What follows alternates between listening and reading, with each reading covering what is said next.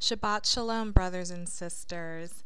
This lesson, entitled The Law After the Resurrection, is for novices to the law, those that teach novices to the law, and those who are simply searching and seeking for truth and wanting to learn more about biblical law.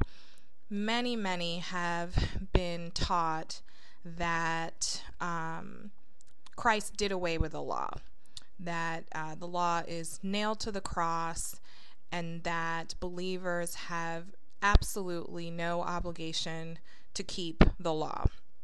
And some hold slightly more tempered views and hold to the doctrine that I believe was originally propounded by the Catholic Church, that there's a difference between a moral law and a ceremonial law. The moral law typically being embodied in the Ten Commandments.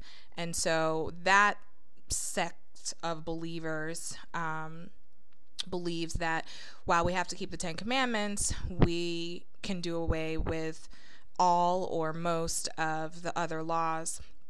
And so I wanted us to look at Scripture, look at teachings about the law, specifically the teachings that and the actions that occurred after the Messiah was resurrected, because that will give us the best clue as to what we are to do today.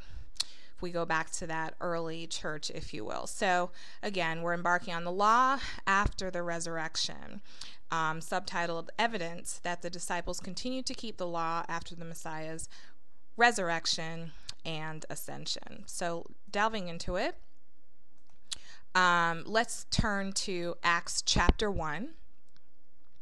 This is the scene most immediately, well, no, that's not true. It's not immediately after the resurrection, but soon thereafter. Acts chapter 1, and I'm going to read verses 1 through 3. The former treatise have I made, O Theophilus, of all that Yahusha began both to do and teach, until the day in which he was taken up.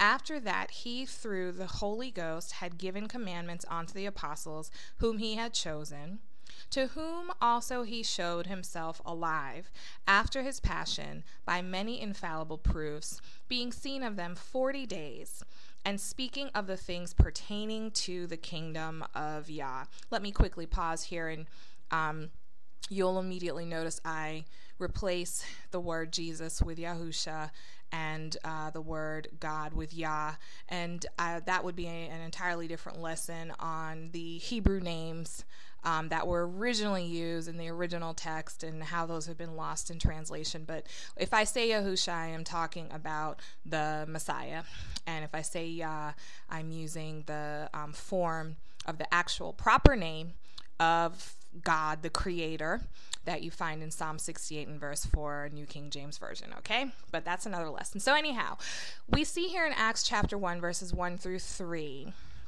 a scene of what was going on right after the resurrection. The Messiah was showing himself to his disciples, showing that he was, in fact, alive. And he did this for a period of 40 days. So he didn't just, come out the grave and go straight up to heaven. He took some time to spend with his disciples, and it says right here that he did so for 40 days. And that time period is significant, because if we move on, we'll see why. Continuing on in Acts chapter 1, looking at verses 4 and 5, it says, and being assembled together with them, this is Yahusha the Messiah, he says, he commanded them that they should not depart from Jerusalem, but wait for the promise of the Father, which, saith he, ye have heard of me. For John truly baptized with water, but ye shall be baptized with the Holy Ghost not many days hence. Okay, so he's been with them for 40 days. But he says, wait in Jerusalem, because in not many days, you are going to receive the promise of the Holy Spirit. So let's just get that down. 40 days he's been with them. He's saying, wait a few more days. Not many days from now, you're going to receive a promise. This is very significant. Why? Acts chapter 2 and verse 1 tells us why. It says, and I quote, "And when the day of Pentecost was fully come, they were all with one accord in one place." First of all, where were they? In Jerusalem, like he said. And it says the day of Pentecost was fully come. Well, Pentecost, if you look it up in the Strong's Concordance, or really any good Bible dictionary or concordance, you're going to see that Pentecost literally means the 50th day. And what it is, we call it Pentecost now, but it's really the Feast of Weeks that you see in the Old Testament, specifically Leviticus 23. It was a 50-day period. So Messiah was with his disciples for 40 days. He told them, wait in Jerusalem for a few more days, and then you will receive the promise. And this was all leading up to the 50th day, which is the day of Pentecost. Okay? Looking at Acts chapter 2, verses 4 and 5. Here we see they received the promise. It says, "And they were all filled with the Holy Ghost, and began to speak with other tongues as the Spirit gave them utterance. And there were dwelling at Jerusalem Jews, devout men out of every nation under heaven." Okay, let's pause right here. Who was there in Jerusalem for Pentecost? I know in past times I've thought it was all types of people. You know, people from different nations, different nationalities, all of that. But it specifically tells you who was there in Jerusalem on the day of Pentecost. It says there were Jews, devout men out of every nation. These were Jews who lived in nations all over the place. And I don't have time now, but perhaps in another study I'll explain, the whole dispersion. Jews had been dispersed. They were living all over. They were in North Africa, Asia, the Middle East, some in Southern Europe, what we would now call the Middle East. They were living all over the place, but they were commanded to come to Jerusalem 3 times a year. And we see that in this next slide. Deuteronomy 16 and verse 6 says, 3 times in a year shall all males appear before Yah, thy Elohim, in the place which he shall choose, in the feast of unleavened bread, and in the feast of weeks, and in the feast of tabernacles. So we see here 3 times all males, these are Jewish males, had to come to Jerusalem. And one of those times was the Feast of Weeks. Well, the Feast of Weeks, as I was explaining earlier, is just another word for, or phrase for Pentecost. That's what they're talking about there. When you say Feast of Weeks, you're talking about Pentecost. It's called a Feast of Weeks because one was to count a 7-week period plus a day, or it actually says 7 Sabbaths shall you count. Plus 1 day, and that's how you got to the 50th day, which is Pentecost. So the reason you see all these Jews, these devout men from every nation under heaven in Jerusalem, is they were actually being obedient to the law, and they were there for Pentecost. And the Messiah was telling his disciples to also be obedient to the law and remain in Jerusalem a few more days. Remember, he'd been with them for 40 days. He was telling them to remain there for a few more days and receive the promise. If you want to learn a little bit more about the Feast of Weeks or Pentecost, I suggest you read Leviticus chapter 23, verses 10 through 21. What's cool about this feast is that it was during a harvest time. It came after first fruits. And as I said, you were to number 50 days. It actually came after Passover, after the Feast of Unleavened Bread, and then after First Fruits. And I'll talk about it later, but the Messiah fulfilled all of those feasts through his death, burial, and resurrection. He was the Passover. He also became the first fruits of the resurrection. And then we see in Pentecost, which, as I said, is a harvest time feast or celebration, we see that instead of reaping crops, physical crops, or in addition to reaping physical crops, they actually reap the harvest of souls on that day. And 3,000 people accepted the truth, believed the gospel, and were saved on that day. So just to wrap it all up, Pentecost was most certainly, or the Feast of Weeks was most certainly observed after the resurrection. Yahushua the Messiah was resurrected, as I said, as the first fruits of a greater resurrection that will happen at his second coming. After his resurrection, he appeared to his disciples for 40 days. He tells them to stay in Jerusalem and wait a few days more for the promise. Not surprisingly then, about 10 days later, they and many of the Jews who were in Jerusalem for Pentecost, which means the 50th day, received the promise of the Holy Spirit. Okay, let us move on. That's just one example. We're going to go over many examples. Next, Paul. Most people rely on Paul's writings when they're going to make the argument that the law is done away with. But he's such an interesting study because over and over again, not only does he extol the law and its virtues, but there's evidence that he actually observed the law. He continued to do so throughout his ministry. So looking at Acts 18, verses 19 through 21, it says, "And he," they're talking about Paul here, "came to Ephesus and left them there. But he himself entered into the synagogue and reasoned with the Jews.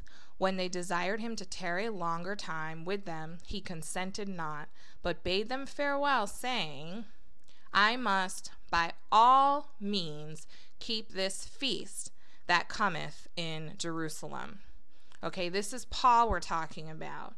And he's saying he must by all means keep this feast that cometh in Jerusalem. Clearly, Paul kept the feast days. He was willing to leave a group of people that he was ministering to just to make sure that he was in Jerusalem to fulfill what I read earlier in Deuteronomy 16. There is a commandment that was over all Israel. All the males had to appear in Jerusalem for the feasts, or for those three feasts, unleavened bread and Pentecost being included. Okay, Acts chapter 18 and verse 4, again, we're talking about Paul, says, "And he reasoned in the synagogue every Sabbath and persuaded the Jews and the Greeks."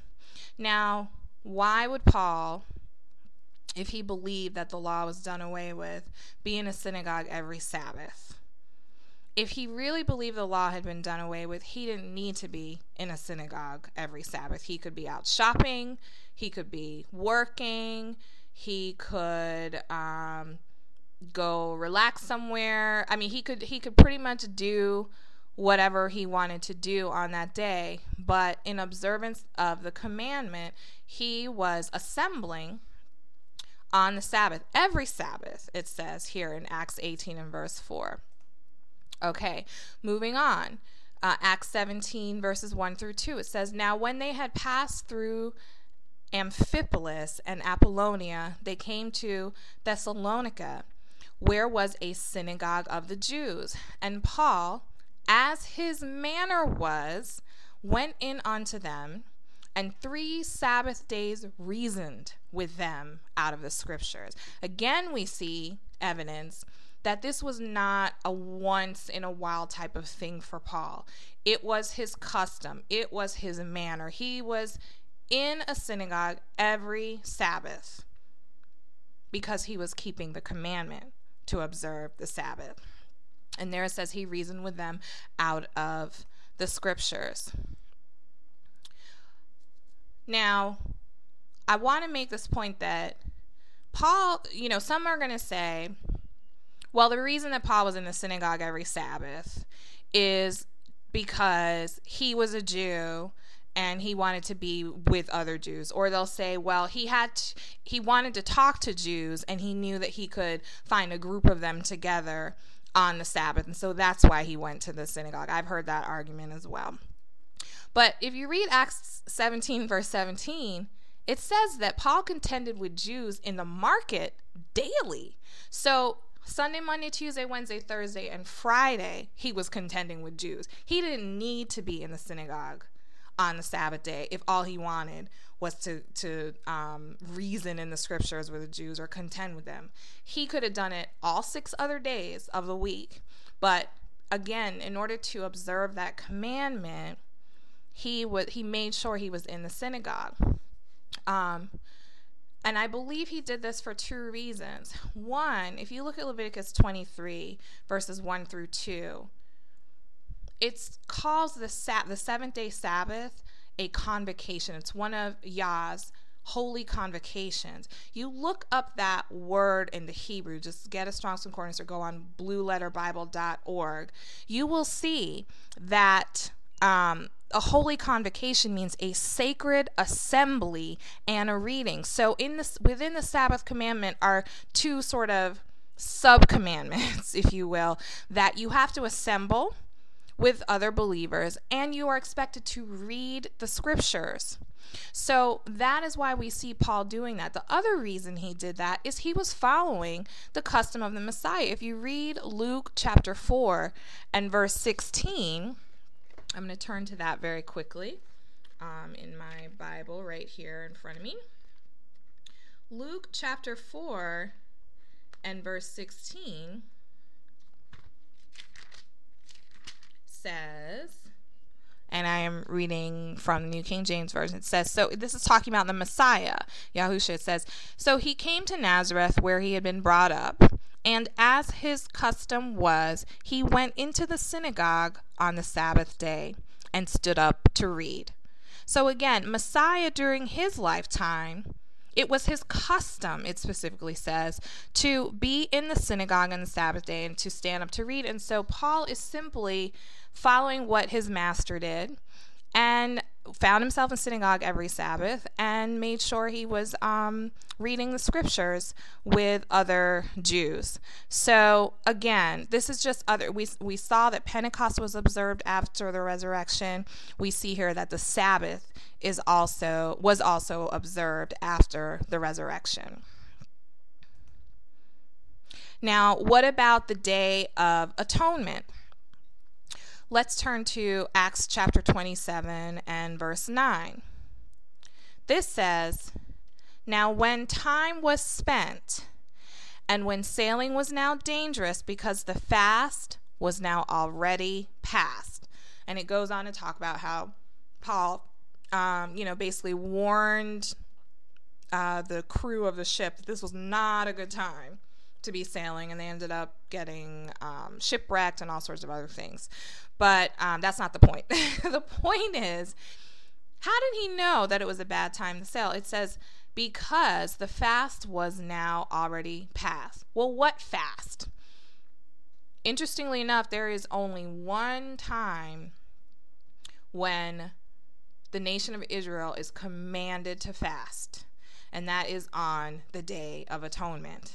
Everyone has to fast or they'll be cut off from their people. They're basically not Israel anymore if they don't obey that commandment.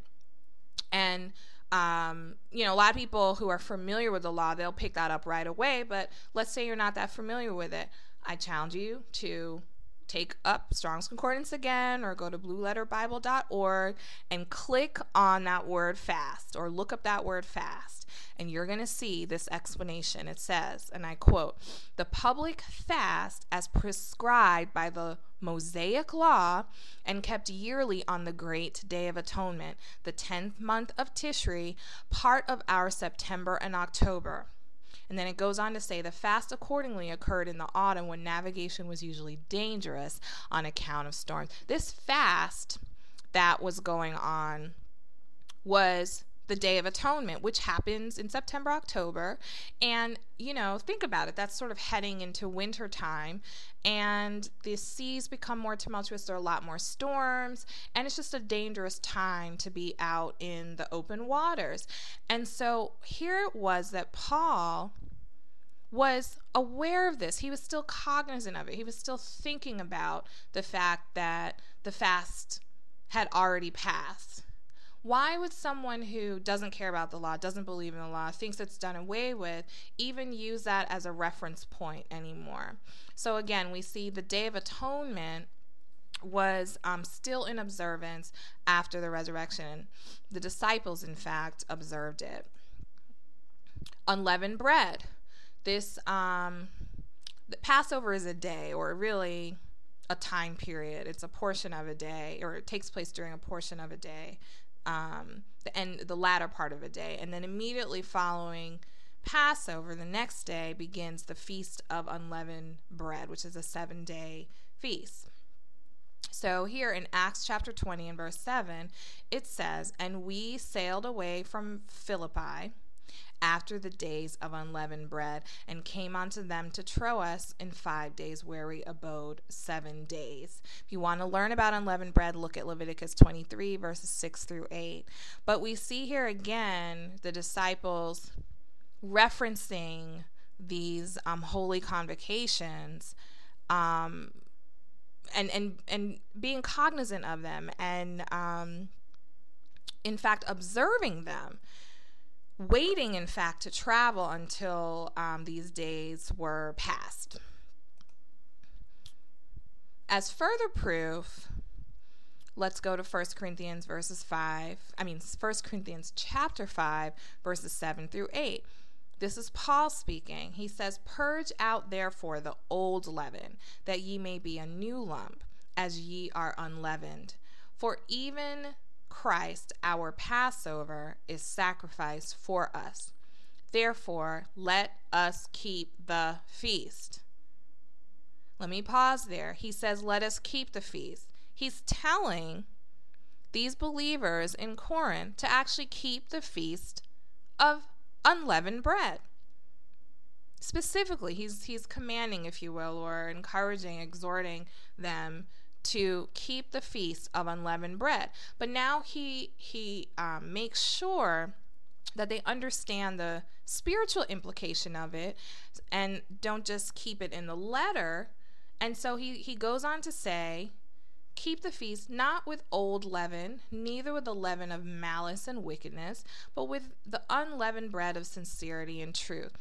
All of these feasts have a greater spiritual significance. There's always some physical act that one has to do, or maybe refraining from work. There's always something you have to do in the natural, but then there's always a deeper spiritual implication to each of them. And unleavened bread, physically, you actually go through your house, you remove any leaven that's yeast or anything that's fermented, you remove that from your house as a physical act. But that's to remind you of what you are to do in the spirit, which is to remove sin, remove false doctrine, remove pride, anything that is offensive to the Most High. This is a time that you are to do an examination, do an inventory, look at your heart, pray that He would reveal to you what it is you need to get rid of. And so it's a time of reflection, really. And so Paul was just reminding them of that. Get rid of the old leaven. Get rid of that sin that you've been struggling with for 20 years. Get rid of it. Now's the time to purge yourself of it. But keep the feast, he's saying.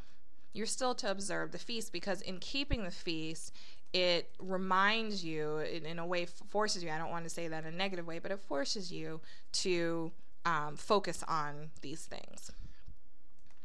So, in conclusion, we see the laws of Yah are not done away with, nor are they nailed to the cross as some falsely teach.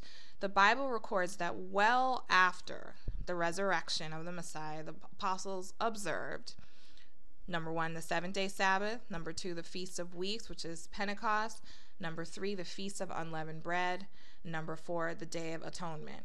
All of these are listed in Leviticus 23 as the feasts of Yah. They're not in the 10 Commandments, but they are all throughout the Old Testament. They're also referenced in the prophets, and they're referenced even in prophecies of the future. Revelation and Zechariah and Jeremiah also reference these feasts and their sort of deeper spiritual meaning. So again, a lot of people rely on Paul or try to twist his teaching to say that the law's done away with. And so I wanted to just pull out a few scriptures showing that Paul held a very deep respect for the law, and the things that he said were 100% incompatible with somebody who believed that the law was somehow evil or wrong or something that we should turn away from. So let's begin with Acts 20 and verse 23. Paul says, "And when they had appointed him a day," I'm sorry, it's not Paul speaking, they're speaking about Paul. Quote, "And when they had appointed him a day, there came many to him into his lodging, to whom he expounded and testified the kingdom of Yah, persuading them concerning Yahusha, both out of the law of Moses and out of the prophets, from morning till evening." I actually want to read here the whole passage. I'm going to turn to Acts chapter 28.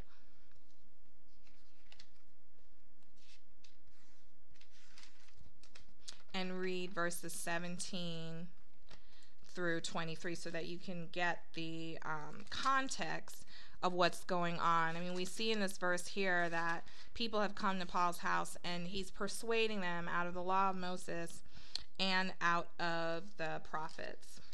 So Acts 28 and verse 17 says, "And it came to pass after 3 days that Paul called the leaders of the Jews together. So when they had come together, he said to them, 'Men and brethren, though I have done nothing against our people or the customs of our fathers, yet I was delivered as a prisoner from Jerusalem into the hands of the Romans, who, when they had examined me, wanted to let me go, because there was no cause for putting me to death. But when the Jews spoke against it, I was compelled to appeal to Caesar, not that I had anything of which to accuse my nation. For this reason, therefore, I have called you to see you and speak with you, because for the hope of Israel I am bound with this chain.' Then they said to him, 'We neither received letters from Judea concerning you, nor have any of the brethren who came reported or spoken any evil of you. But we desire to hear from you what you think. For concerning this sect, we know that it is spoken against everywhere.'" So now we're in verse 23. "So when they had appointed him a day, many came to him at his lodging, to whom he explained and solemnly testified of the kingdom of Yah, persuading them concerning Yahusha from both the law of Moses and the prophets, from morning till evening." So what's going on here? Paul's been accused by the Jews in Jerusalem of breaking the customs and, I guess breeding sedition against the nation. And they hand him over to the Romans, whereupon he appeals to his rights as a Roman citizen. And so he's sort of in limbo here. And they say, "Well, actually, we want to know what you believe, because everything we've heard about this group that you're associating with, that is the disciples, we've heard nothing but bad things." And so they basically appoint him a day, give him a time to come and explain himself. And what does Paul do? Paul, as always, decides to persuade them about the Messiah. He wanted to prove that Yahusha, whom, most of you out there in YouTube world call him Jesus, but his Hebrew name is Yahusha. He wanted to persuade them that this was, in fact, the Messiah. How did he do that? Paul used the law of Moses and the prophets. He did it from the Holy Scriptures. Understand, the law of Moses and the prophets, that's your whole Old Testament. In other words, Paul He didn't rely on miracles. He didn't rely on philosophy. He relied solely on the law.